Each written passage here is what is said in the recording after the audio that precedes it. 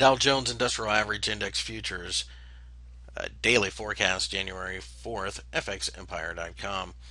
The Dow Jones had a very strong session in the sense that we didn't give anything up from the massive rally that we saw on Wednesday. The fact that Thursday we essentially sat still, all things being equal, really shows underlying strength in this market, and that pullbacks should be opportunities to buy going forward.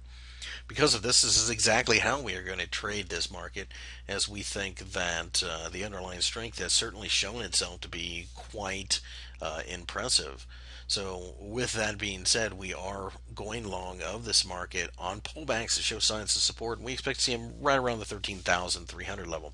Today is non-farm payroll, though, and that, of course, is always a bit of a concern. So we would wait until we got a nice daily close that either showed support on a pullback or an extension of bullishness.